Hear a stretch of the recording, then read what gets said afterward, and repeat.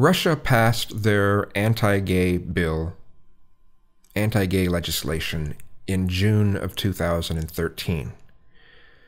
Now, what their anti-gay legislation essentially did is make being an active SJW illegal.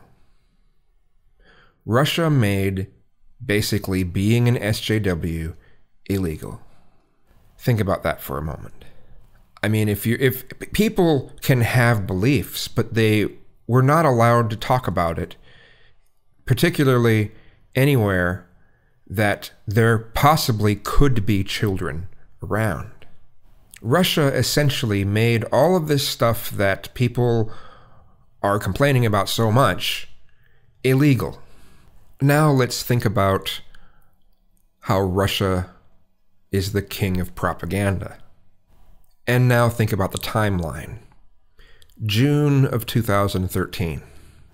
About 6 months later or so, we started seeing these messages suggesting that the people at these college campuses are everywhere, and anyone that shoves forth anything that has to do with social justice is just like they are.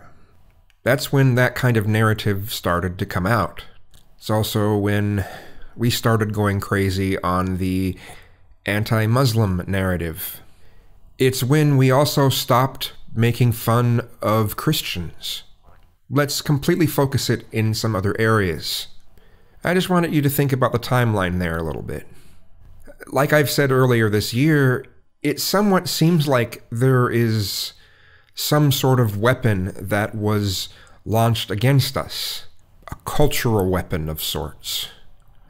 The messages that are being said by a lot of these SJWs on college campuses have been being said since the 90s. Some of the more extreme methods have definitely been done since the 90s. I mean, I've described it many times before. You have to accept me. Well, no, people don't have to accept you. But this sort of stuff has been around for a while. Has it caught on more than it had previously? Yeah. But not to this degree that people are making it out to be. And when you make a big deal about it, when you shove it forth as, oh no, this is an assault on whatever. People have a number of things they'll say it's an assault on, right? You make them seen more. And you give them more validity because they think that they are affecting you more. And when you do make a big deal about them, they are affecting you more. And it's sort of a self-fulfilling prophecy to some degree. But this wasn't a big deal until after June of 2013.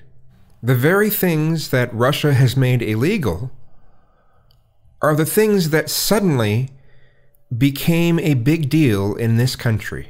You don't find anything strange about that.